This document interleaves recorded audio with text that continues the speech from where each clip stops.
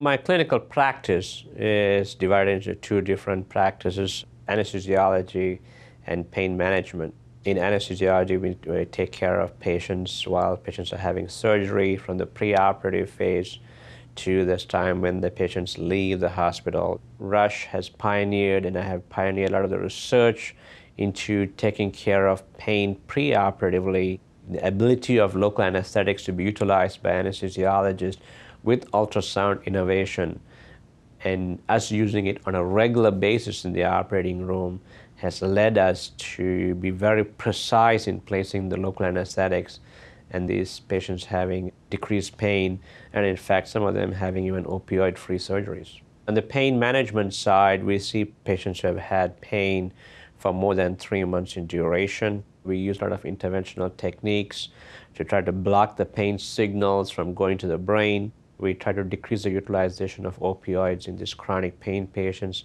but still trying to strive to make sure their quality of life is improved. Simple activities of daily living, we want to be able to make sure that they're able to do those activities.